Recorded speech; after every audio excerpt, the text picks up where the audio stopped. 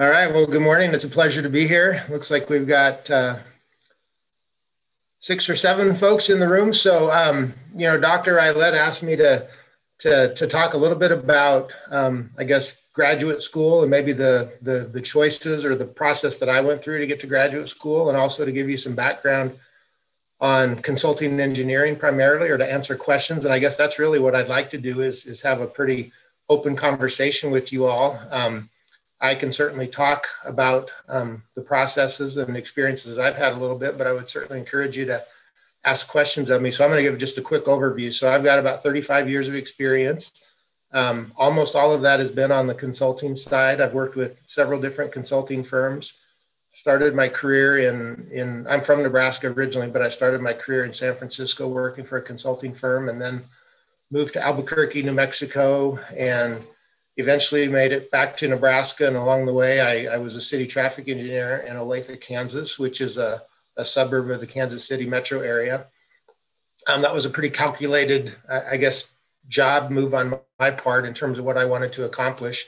I ended up not staying there very long for some other reasons, and then have been with on the consulting side ever since then. So I guess in terms of my graduate school experience, when I got out of school, or when I got my bachelor's degree in '86, I'm not sure I had a real good idea of what a real job would look like. I don't think the intern opportunities back then were nearly like they are today. I mean, my company employs probably at any given time 20 or 30 interns in various disciplines: transportation, water resources, utilities, drainage, all kinds of different sub-disciplines of civil engineering. And when I was in school, I didn't see many of those opportunities existed. I had a surveying internship one summer, and other than that, I didn't have a real good idea of what a civil engineer would really do out in the working world. So it was really probably by virtue more of a professor that took a real interest in me, and offered me an assistantship in transportation that allowed me to stick around for a couple of years and get my master's degree with a traffic engineering focus. And so, and I had a very keen interest in traffic as an undergraduate. It was one of the 2 or 3 disciplines, probably along with water resources and structures, that I really enjoyed. But I still really didn't have a very clear career path. And I would say jobs were also a lot different back then, at least in Nebraska. There were not a lot of consulting jobs doing traffic engineering. And I don't know really what to attribute that to, other than just maybe we didn't have the big, huge population centers like the East and West Coasts and some of the larger cities did. So I don't think it was really a very mature profession, it seemed like at the time to me. So moving away was the course of action that made the most sense. So anyway, that's a little bit of background on me. So of the folks in the room, how many of you have a clear path to what you want to do next? Have you decided whether you want to go into graduate school or want to enter the workforce, or what kind of questions do you have relative to making those decisions? Well, I definitely know. This is Kiana. I'm civil engineering junior at Tennessee State University. I definitely know that I want to pursue my master's because one day I do want to get my doctorate. And I do know that I want to work in transportation. But as far as my set career choice, I am not 100% sure. I just do know that I want to pursue a master's and further my education. What are some of the reasons that have kind of led you to make that decision at this point in time? Well, most definitely this conference.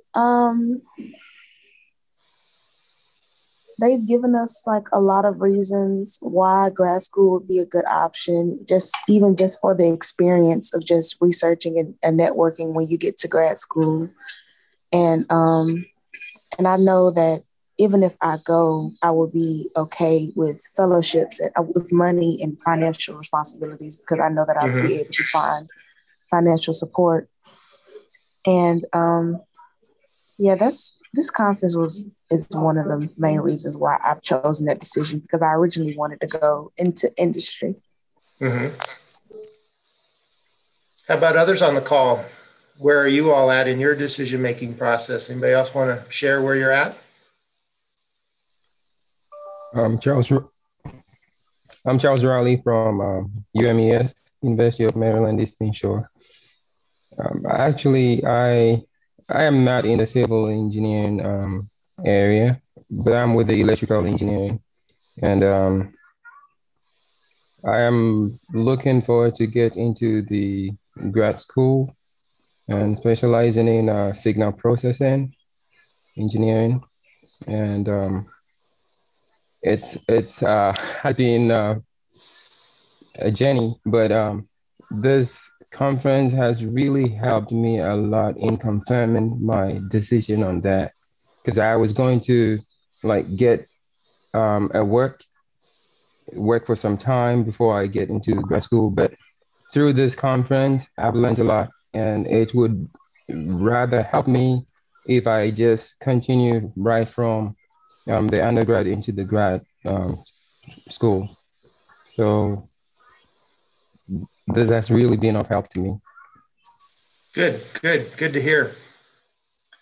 You know, I queried about, I queried about in my company, not my company, but the company I work for, there's probably, I don't even know, there's probably 30 or 40 people that have advanced degrees of some sort. And I sort of queried a subset of those that were more on the transportation and civil engineering side of things. And I got a wide range of answers, and they I would say they paralleled the decision-making process that I went through quite a bit. And you know, number one, I think it gave people an added technical advantage, the graduate school experience. And most people had some sort of, you know, a research angle to their graduate school experience. They wrote a thesis, they did research, they supported some sort of technical projects that were going on that their professors were working on or had funding for. And I think while it's not a perfect parallel to the consulting industry, it certainly gave a very good idea of what it would be like out in the working world in terms of doing technical analyses, interacting with other colleagues, whether it was a client base or whether it was working with others within the you know, the university research arm. Gave a lot of opportunity, I believe, for honing and polishing up communication skills, both writing and public presentations, which I found to be a huge asset to my career. And I know everybody kind of has their own, you know, there are a lot of different career paths, but communications is, there's no way to understate how important that is in terms of your ability to progress your career, I don't think. And for the most part, I think everybody saw benefit in their decision to pursue an advanced degree, or in some cases, several advanced degrees.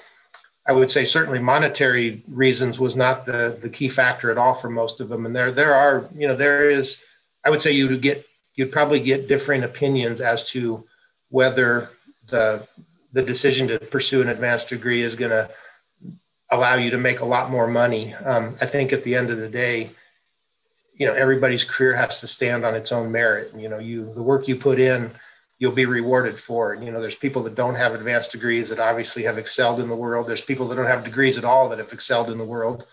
And there's a lot of people that would say that their advanced degree has helped them to excel in the world. So I think it all really boils down to the work that you put into it. But it's interesting to hear the stories that you've shared in terms of your decision-making process.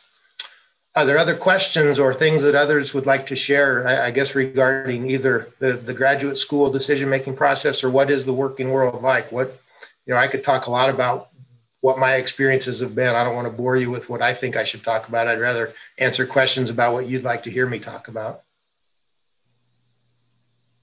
Can you speak about, my name is Paige Hines. I go to Prairie View A&M University. I'm a civil engineer.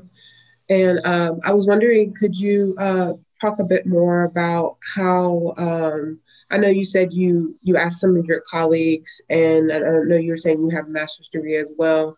How do you like really feel that kind of set you apart or prepared you for industry? And did you go right into getting your advanced degree, or did you work first? I went into getting my advanced degree immediately after my bachelor's degree, so I did not go to work.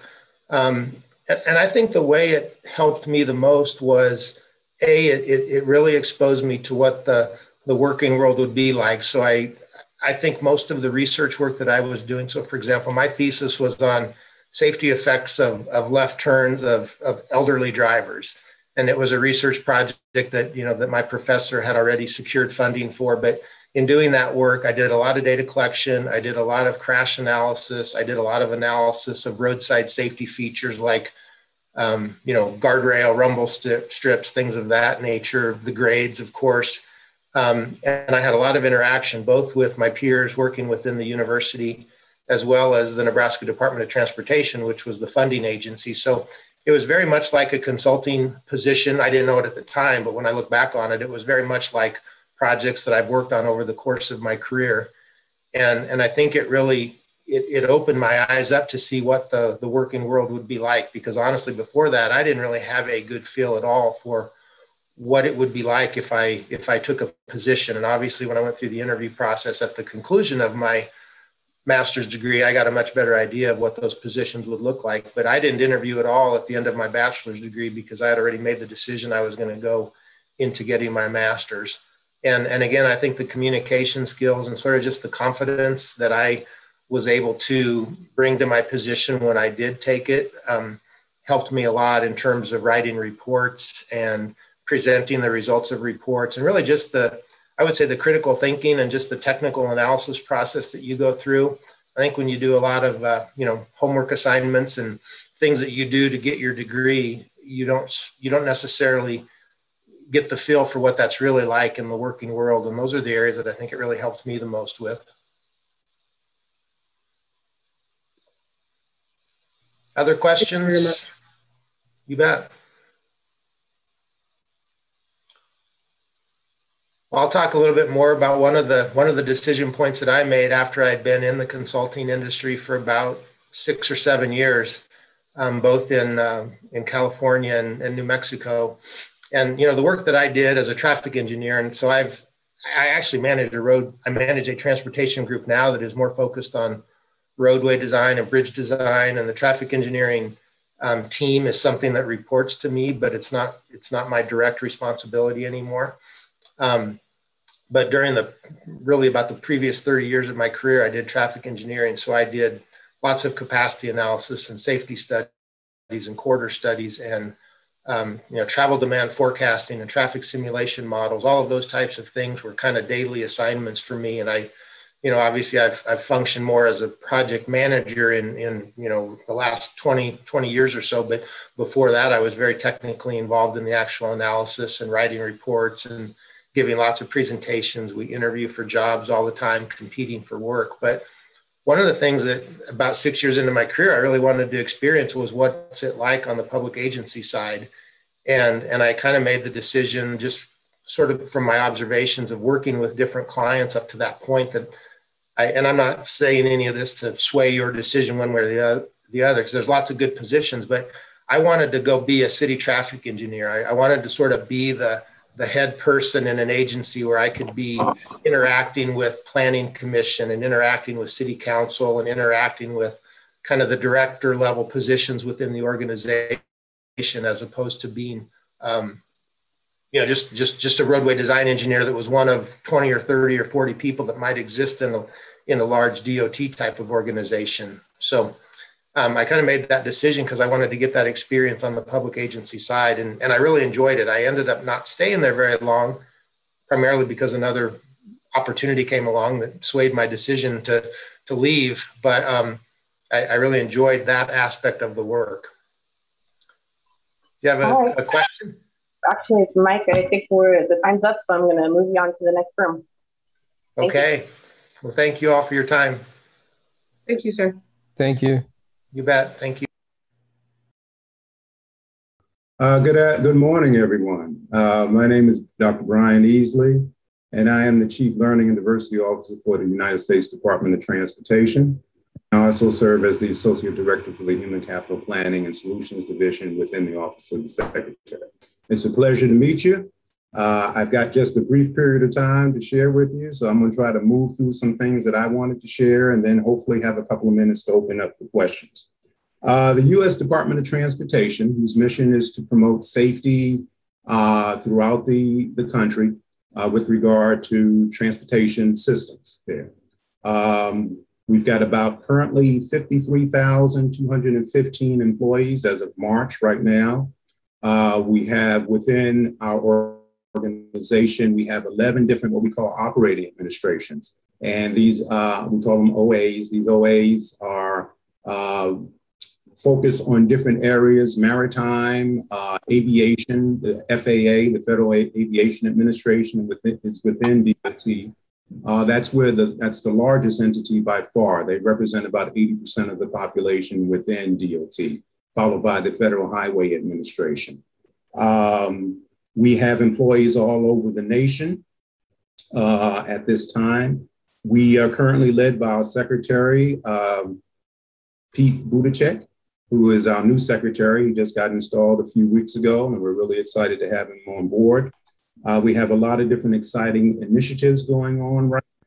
Currently, we have about roughly 10 internship programs throughout the department, both external and internal to the agency. Perhaps our premier program that falls under me is what we call the SIP program, the Secretarial Internship Program. That is a program designed for undergrad as well as graduate students coming in at a GS 4 to 7 grade level. It's a 3-month learning experience. We collect applications for the summer. We just got through receiving applications for this next summer iteration, where students will begin in June and finish in August.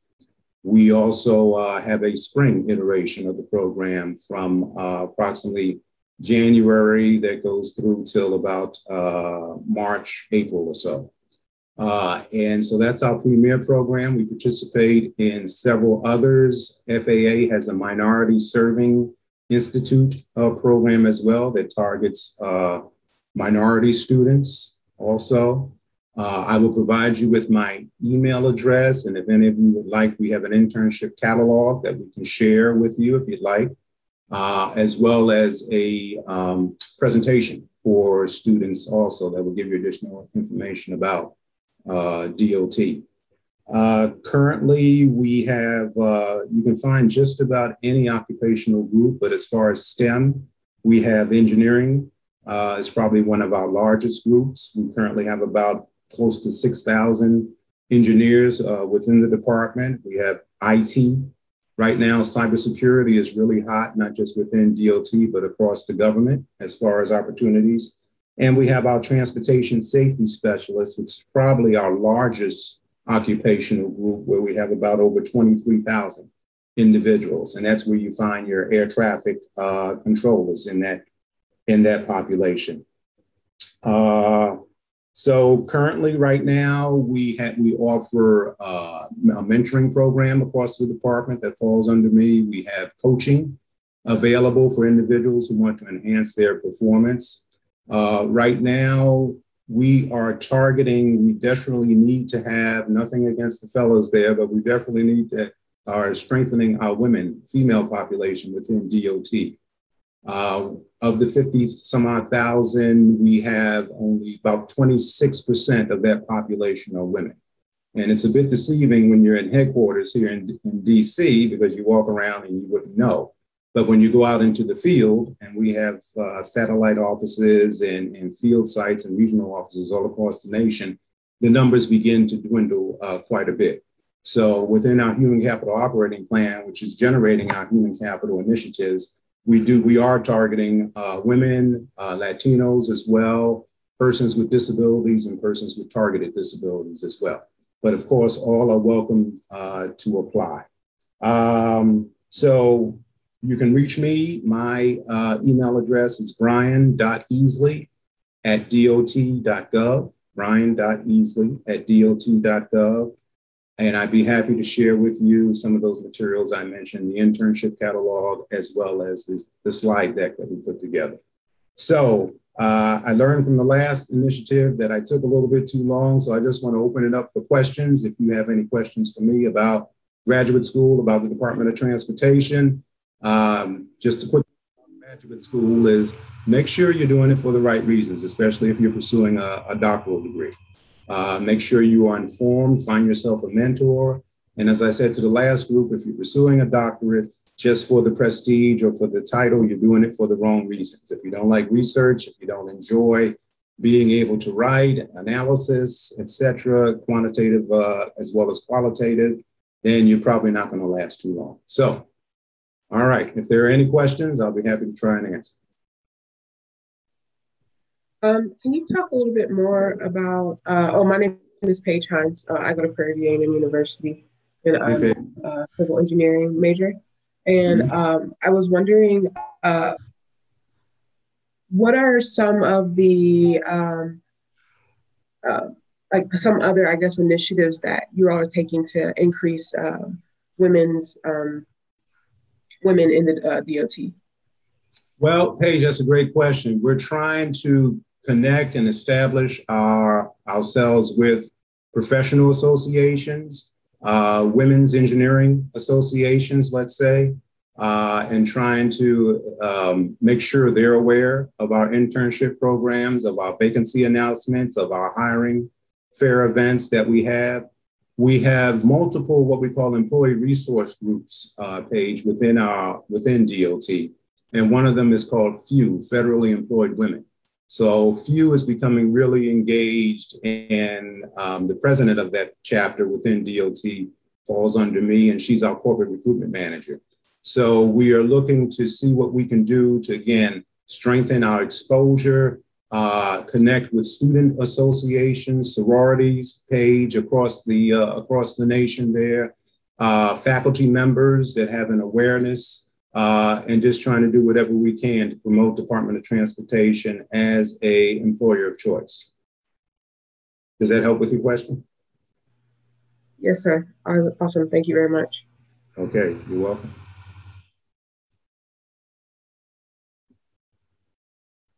Any other questions? I have a quick question. When you said if you're doing it for the, oh, sorry, I'm Melinda. I'm from New Mexico State University. Okay. When you said if you're doing it for the prestige, if you're not really necessarily sure if you want to do research because you're not knowledgeable enough on it, so you initially start off at that, what are your recommendations from that point of view? If you don't have a strong interest in research, is that what your question is? Well, I just don't know if I have a strong, interest in it because I don't have that much knowledge around the topic. They don't really teach us, during our undergraduate years, much on doing research and stuff like that.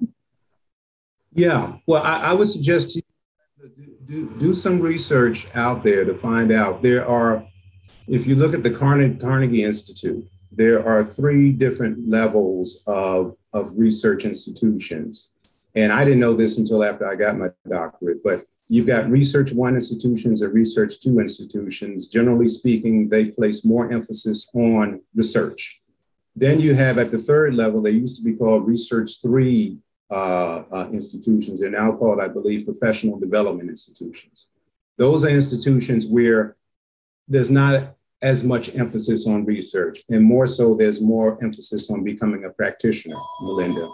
So I always want to make sure people understand that a PhD is different than any other doctorate. There are a lot of people that, and the emphasis should be on research. So if you are trying to become a faculty member, if you want to be known as a researcher, all I'm saying is that you'd want to make sure you graduate from a Research 1 or Research 2 institution. So I'm just sharing that knowledge. If your desire is to become a practitioner based, that's fine. I mean, you can do that with any type of PhD, but you may find that a professional development institution may serve you better, if that makes sense. Because a lot of people get into it just so I can be called a doctor and what have you, and the prestige, like I said earlier, and the status. And I think that's the wrong reason for securing a PhD. And particularly if it's a research emphasized program, they're probably not going to last very long. And I've seen that happen. Does that make sense, Melinda?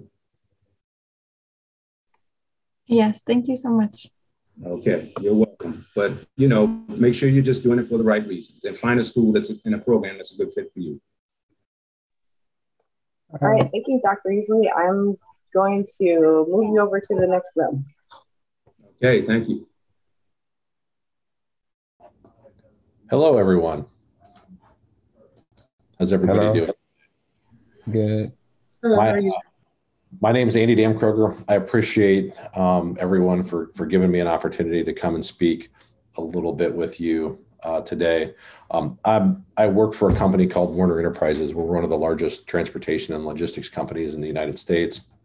We work in what is about an $800 billion industry. And so the scale, the complexity of our industry is really incredible. And what that does is it provides just a tremendous number of jobs, but also a tremendous number of different types of jobs. So I wanted to talk with you all a little bit about that today. I've had the privilege of working for Werner for over 18 years. I graduated with a business degree, and yet I've found myself, most recently working in technology. We'll talk a little bit about that, but also had the opportunity to do a number of operational jobs, a number of commercial and relationship-oriented jobs. And so I want to talk to you a little bit about that. You know, people see a trucking company and what do they often think of as what are the jobs that are available? Truck drivers, right? Which is obviously true. We have a number of mechanical jobs too, but in 18 years, I've only driven one of our trucks around the block. So I've had the opportunity to make a career in this industry, even though driving isn't my skill set. And so, what I would encourage you all to do is take inventory of what your passions and skills are. And then, we could help you find that opportunity that fits those passions and skills within the transportation and logistics space. If you're a relationship oriented person, we have a tremendous number of support roles that are supporting our shippers, our drivers, our customers, our drivers, even our subcontractors that we give work out to. Every one of those needs a lifeline to Werner to help them do their jobs well. If you're a numbers person, we're a $2.5 billion publicly traded company. There's a vast number of finance and accounting roles within Werner. And if you're more of an operationally minded person, if you think about every day we come in with tens of thousands of requests from our customers to help them get their goods moved, and we have tens of thousands of drivers and subcontractors that come to Werner and rely upon Werner every day for work. And it's our job to keep everybody happy and to put that plan together in a way that delivers an excellent service product, but also supports our drivers and our subcontractors and their ways of their financial well-being. And because we're a portfolio company, and while most people are familiar with us as trucking, we also move freight by rail and air and water. And so each one of those modes has its own operational processes, its own operational nuances and technologies and skill sets. And so just because you're an operator, as soon as you move from one area of the business to another, there's new complexity, there's new challenges, and there's new learning to be had. And I've had the opportunity to participate in a lot of those roles and really see how the business works. And then lastly, I would talk to you briefly about technology. That's where I reside today in our Information and Technology Services Department. We are responsible for delivering all the tech that runs our business and is also extended to a lot of the different customers or stakeholders that are interacting with Werner. So for example, everything from our core operational systems that support the modes and the processes that I just mentioned, our core financial, our core human resources services, our core CRM, right? Our relationship management systems. All of those are our responsibilities to deliver to the business and really establish a digital foundation for how we work. From there, we get to do the cool stuff, right? When we start to think about extending technology to places like in the cab of our truck, providing mobile apps, providing telematics devices that help our drivers do their jobs efficiently and safely, extending technologies to our shippers to help them understand, where are their shipments at, extending technology that helps them do business and buy and send us work more effectively. And likewise with our subcontractors, the other trucking companies that we hire to do work for us, and the other modes such as railroads that we do work with, and how we subcontract that work seamlessly to them, but also then, even though we've outsourced some of the work, provide a seamless digital experience back to our shippers so they know what's happening with their goods while they're in transit. So there's a tremendous amount of demand for technology because it's a complex operation. But also, if you think about it, all of a sudden between our shifting buying habits, we're starting to expect the companies that we do business with as consumers to provide this very seamless digital experience when we do business with them. So much of the product that we buy is now arriving on our doorsteps, and we want to know when it's going to be there and where it's at. Somebody has to be able to raise all that data and put it in front of the end consumer in a seamless experience. And so we spend a lot of time making sure that we're supporting our shippers and doing our part in making sure that the transportation and the delivery is part of their overall brand recognition and the overall part of the overall customer experience.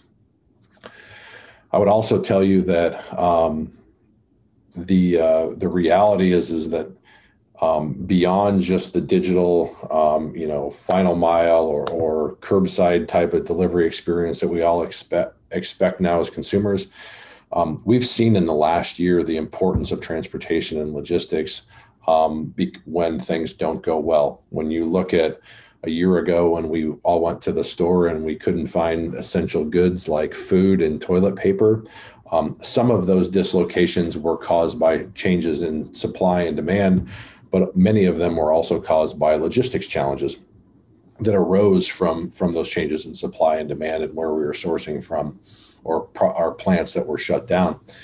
And so people really, really recognize the importance of logistics. There's been a lot of publicity recently about, trying to distribute vaccines.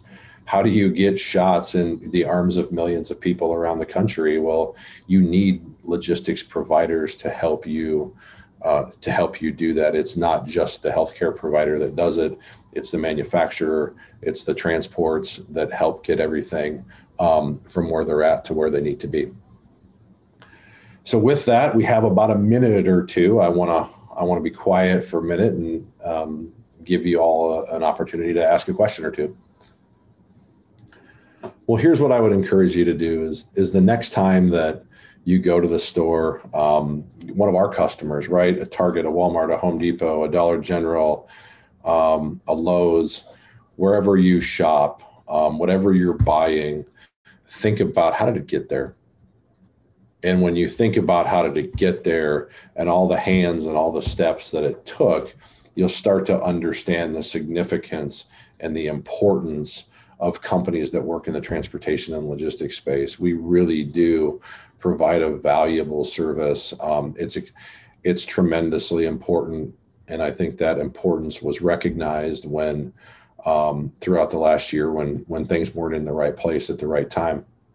And so if you want to play a hand in that and you know, have a job that you really feel is critical to our nation's economy and helping people and doing something that's really, really important that you can be prideful about, I would absolutely encourage you to look at the transportation and logistics space.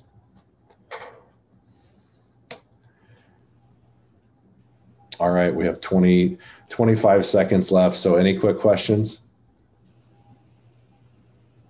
Okay, well, I thank you for giving me the opportunity and coming to speak with everybody. This has been a tremendous experience. If you have any more questions or have an interest in Werner or our industry at large, please feel free to reach out to me. Thanks, Andy. Thank you. Thank you very much. Thank you.